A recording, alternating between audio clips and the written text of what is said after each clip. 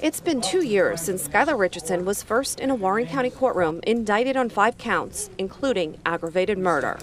At that time, Warren County prosecutor David Fornshell held a news conference, saying after the baby's death, she subsequently burned the infant and buried the infant in the backyard of her own residence. Tonight, defense attorney Charlie Rittgers says the indictment should be dismissed because they say after Richardson was indicted, forensic anthropologist Dr. Elizabeth Murray recanted that the bones found in the backyard of the Richardson family home were charred.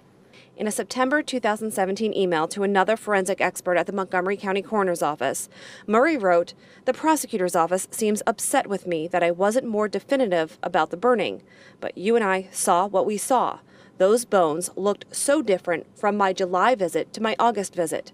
Apparently, my report has definitely upset their apple cart."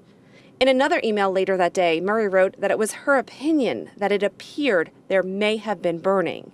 "I even said to them, whether the bone was burned or not, that baby was still dead, had unexplained skull fractures, and was buried in the backyard. I don't understand why the burning takes it up a notch." And Rittgers is also asking the courts to release grand jury testimony surrounding this issue.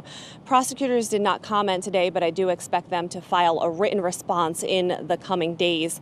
Richardson's trial is scheduled to start the day after Labor Day. Reporting live tonight, Karen Johnson, WLWT News 5. All right, Karen.